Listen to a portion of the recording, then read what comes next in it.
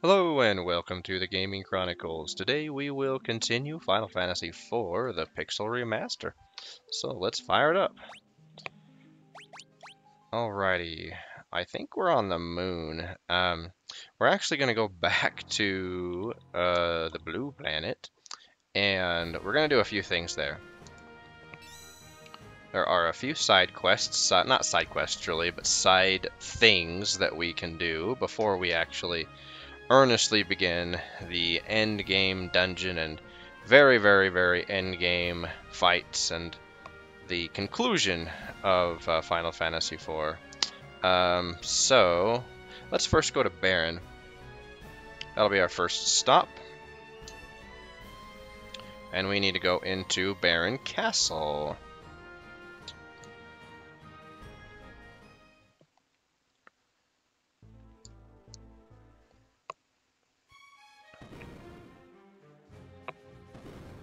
Alrighty. I don't remember if we may have come here before. I think so. I think we can come back here to the Eastern Tower where we've been here before. You know, we were told, we heard the voice of the King of Baron saying, you know, come back and oh, whoops, wrong. Derp. We have to go downstairs, not upstairs.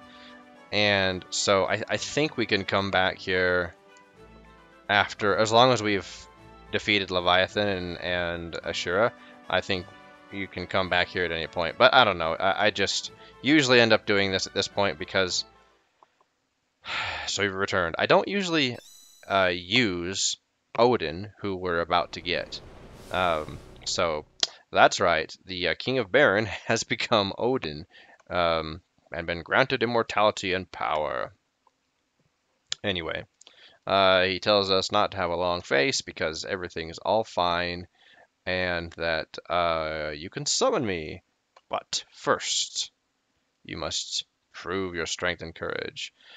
So this battle would be a lot harder if we would have come at it at... oh, we forgot to rearrange our people. Dang it.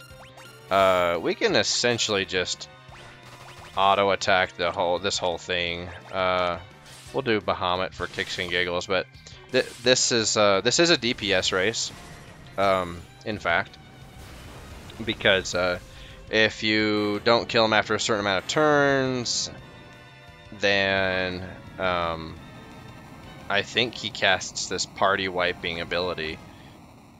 I think. I can't remember. You've grown strong. Yes, we have. Hooray! Thank you, Your Majesty. Thank you so much. Anyway, we've got Odin now. We may or may not use him. We might use him for memes, or for kicks and giggles, but never out of necessity. Now that we have Leviathan and Bahamut, we really don't need any others. But anyway, yeah, I think that you have a certain amount of turns, or time, actual, like, elapsed time, and then Odin just raffle stomps you.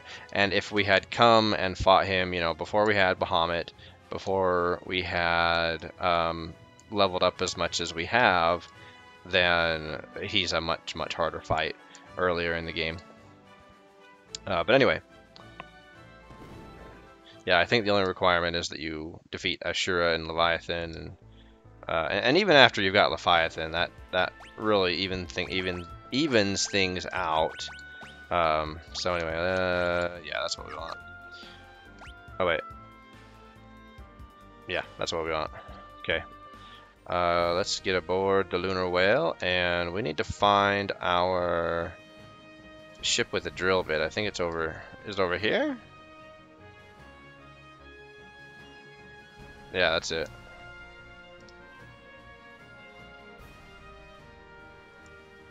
And now we're going to go back to the underworld to get just a few things that were not available beforehand.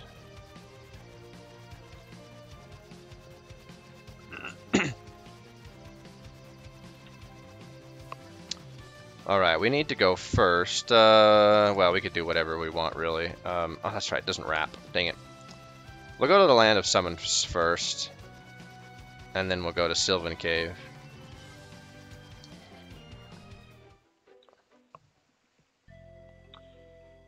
Okay, magic. Let's cast float, just because I hate that noise of the lava hitting our party. Oh wait, where's the stairs? That's right, it's in this direction. We're just gonna walk straight through. Hopefully we'll have minimized combat.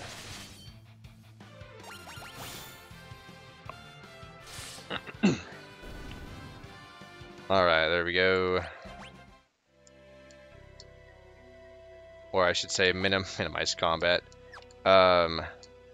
Minimized combat encounters. Let's hope RNG is on our side.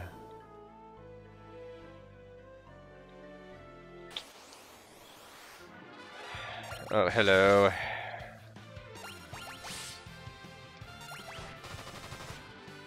And we'll just auto attack since we really don't need to do anything else. Come on, Cecil.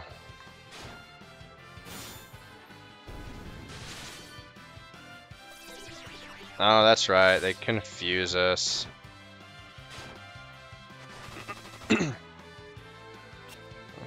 As an automatic counter to any damage done.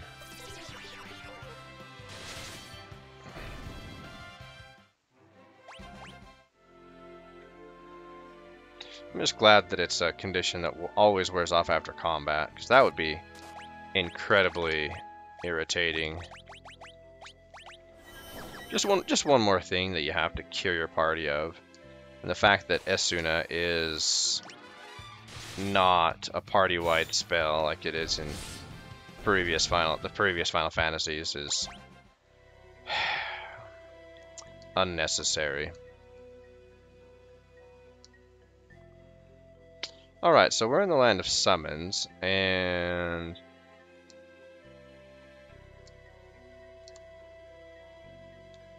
I think, let's see, go down here. We have to find the grimoires that are in the shops. Titan's got nothing if you cast float.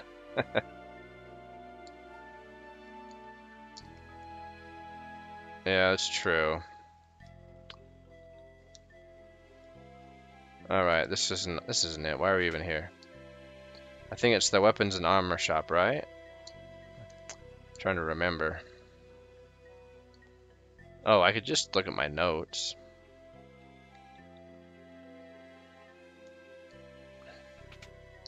Yeah, weapon and armor shop. Okay. So, bookshelf. Grimoire!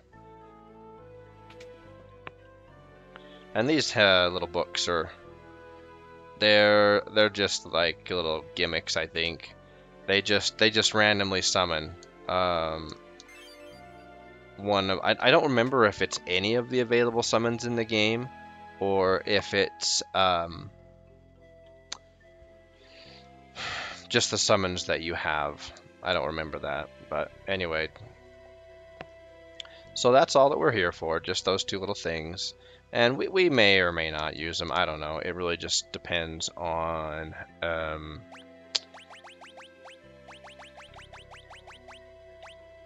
how things are going in the last dungeon. Alright, Belphegor. Ooh, nice. Cursed ring and a potion. Oh, yeah. Yeah, we'll avoid equipping that cursed ring.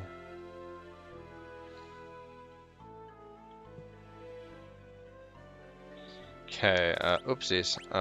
Magic.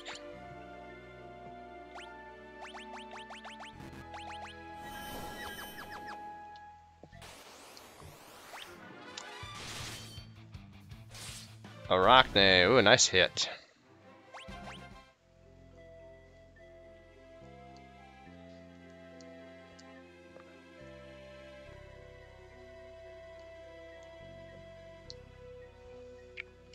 Okay, magic again.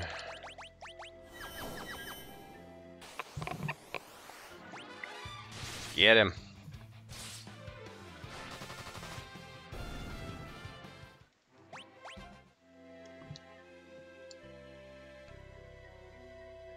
Okay, next stop is going to be Sylvan Cave.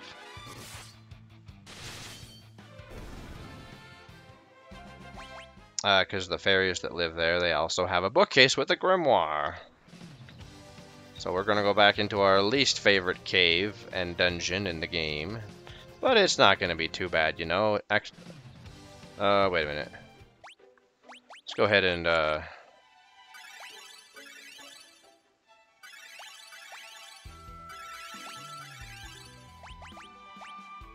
yeah, we'll just top off. And we'll use Cecil's magic since... we'll forego using float since we really don't hit as many squares.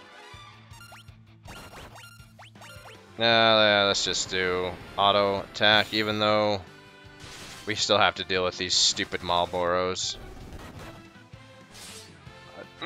We should be fine to do auto attack now that we're a considerably higher level. We won't be taking nearly as much damage as we once did. Unless, of course, we take damage as a frog or a mini.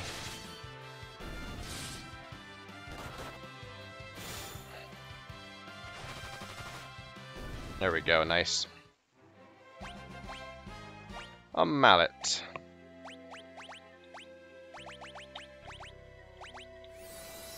Ah, there was only two, maladies cast on him. Alright.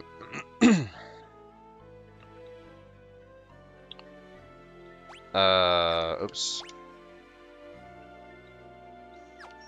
Yeah, we'll just take the damage, whatever. More, oh, it's the same formation. Nice. No bad breath this time, haha. It's kind of crazy just how a few levels can make a big difference. You know, the last time we were here, they were hitting 300, 400 damage on us. Now they're barely even making a nick on us. It's this one up here, right?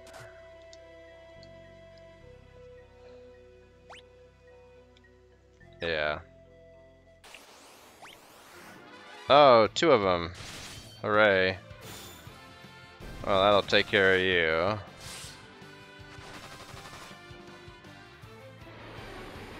And of course, had to do bad breath.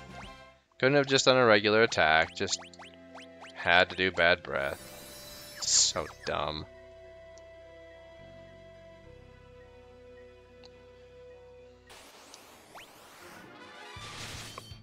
Oh, I could have cast, oh well, it's fine. Okay. It takes so long to cast spells like Blizzaga, even when we are much, you know, we're much faster now, and our time cooldowns take much less time, and all of that nonsense. Big, you know, casting Blizzaga or Firaga or anything big, it still is ridiculous on mobs that are no longer really even a threat to us anymore. Glad Yang's all better. I miss him too. He didn't die, see? Obtained all hidden items, alright, we got an achievement. Oops, yes, leave. Alright. And that is it. So it's just those three grimoires, and now we'll return to the surface. We'll get back in the lunar well, and we'll head back to the moon. And that'll be it for this episode. Just nice and short and sweet. There are things that we will not be doing. Even though I always say that I'm a completionist. There are limits that I put on. You know, the completion of things in the game. I don't care about achievements at all, but You know, just to have all the stuff done sometimes matters, but sometimes it doesn't. For example, summoning.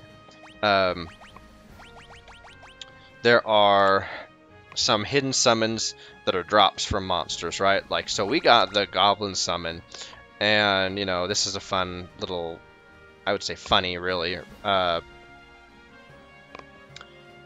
summon, which is like, that's kind of funny.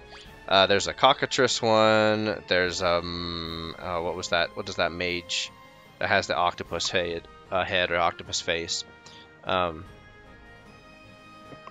Anyway, they all drop from, you know, from mobs, but they have such a low drop rate that I've seen it where it can take, you know, hundreds of battles with the respective mob to get them to drop. So we're not going to be getting them, and it's not like we need them. The hidden summons aren't so powerful that we need to have them for a specific fight or area or anything like that. So we're not going to be getting them. And there might be a couple other things that we're foregoing, but that's the primary one. Okay, where is it? The Crystal Palace? Yeah, we'll be going to the Crystal Palace, so so we have to go through those lunar paths again, right? I think so, because there's no other way besides going through those, right? Yeah, appears so.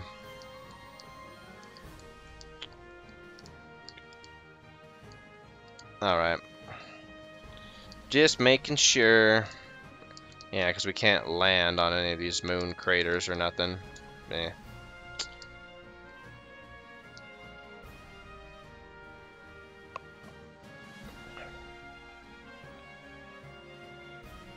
Alright. So, in our next episode, we are going to be... I don't think we're gonna have one continuous episode for the last dungeon, because it's pretty big. We'll probably get well, we can at least go to the Crystal Palace. Let's do that. Let's just go ahead and go through the lunar path and all that nonsense. Ninjutsu. Let's do flame. Let's just defend, and then black magic. Blizzard. Oopsies, we needed to do.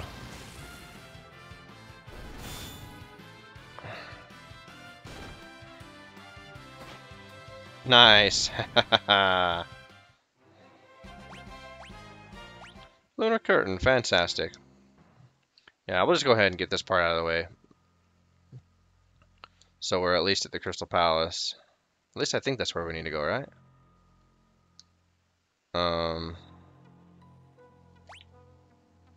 Yeah, there's nowhere else for us to go on the moon. Yeah.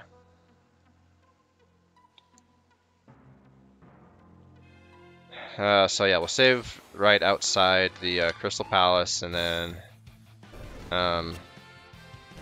or at the Crystal Palace. I think there's a. Oh, whoops! We didn't need to do that. My bad.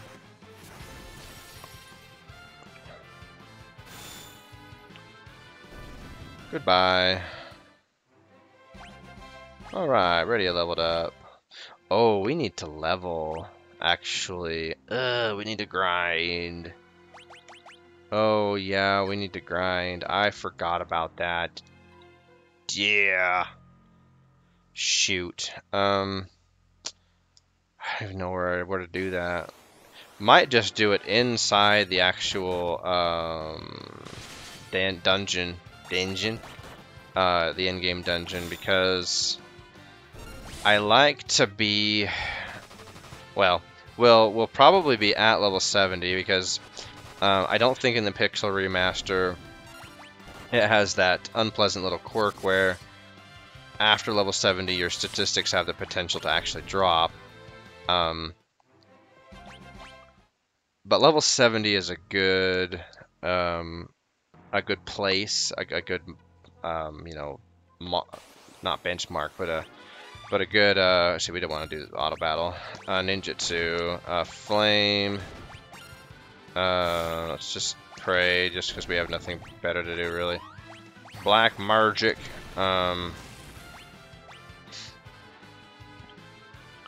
Prayer unanswered. Big surprise. I was gonna say, yeah, 70 is just a level that I like to be at.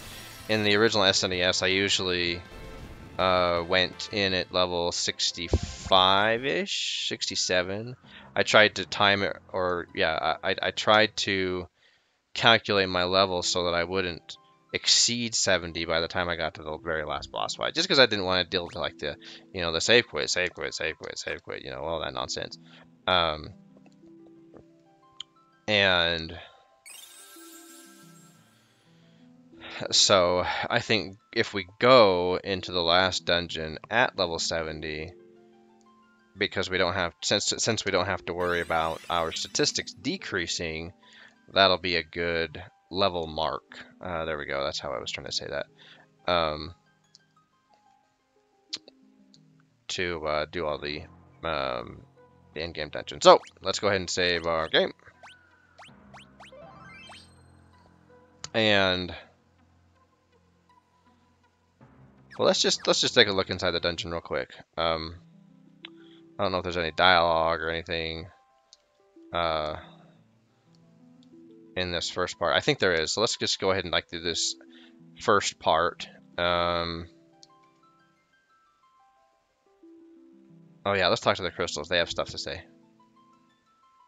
Broke the seal placed on Zemus. Now you may reach him. Powerful weapons that once posed a threat to Lunarians are sealed away in the core along with Zemus. We shall guide you to the core. Ooh. Will you now? I bet my mini-map will actually guide me. You must head to the moon's core. We are the crystals of the moon. A tremendous energy field exists between Zemus and our people. Containing Zemus's madness strains our power to the utmost. Ooh. Fosoya entered the core with Kluya's son some time ago. Brother!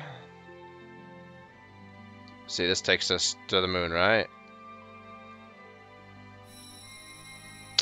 And I don't remember if we can...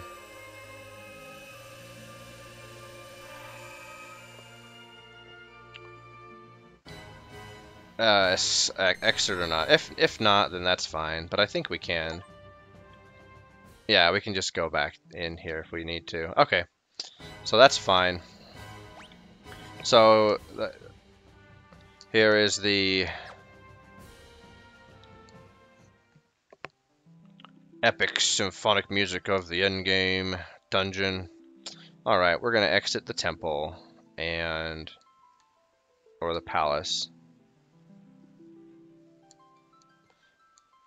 So I will be grinding in the subterranean because it does grant the best experience, and we're gonna get everybody to at least 70. So it'll take a while for that to grind out. And then when we come back in our next episode, we will be much better suited to take on the in-game content or the very end-game bosses and stuff. Now, I think it's doable where we are right now. I truly think it is. We've saved up like all of our magical items that we've ever had. Like we've got our alarm clock. I don't think we'll need it though. We've got our stopwatches. We've got our we haven't used our silver apples or our gold apples or our soma drops yet. You know, we haven't used anything really. We haven't used our silver hourglasses, any of our hourglasses. So you know, we have all of our stuff still, and so look at this. We have not gotten rid of a single item. We should probably sell this crap somewhere. Although I don't think we'll need to. There is a vendor at the very end of the dungeon that I think sells items that we could get rid of this crap at, but we don't need to. We really don't. Just this is what hoarding looks like. But in the Pixel Remaster, you can do it. That's why you don't need the stupid fat chocobo. Anyway.